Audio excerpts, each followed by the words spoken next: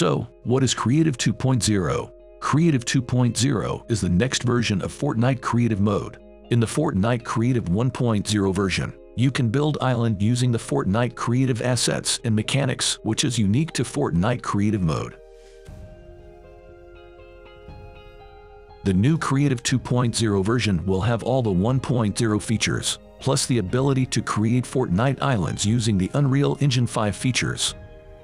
Some of them are, you can import designs to Fortnite that you have already created in Unreal Engine 5. Game designers have already created the OG map assets.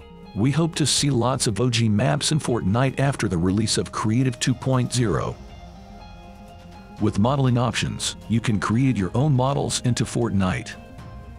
With control rig options, you can create your own character movements. That means you can even create your own emotes for your map. With Niagara, you can create your own VFX like this. Fortnite 2.0 will be 10 times more powerful to game designers and Fortnite creators who want to create games inside Fortnite.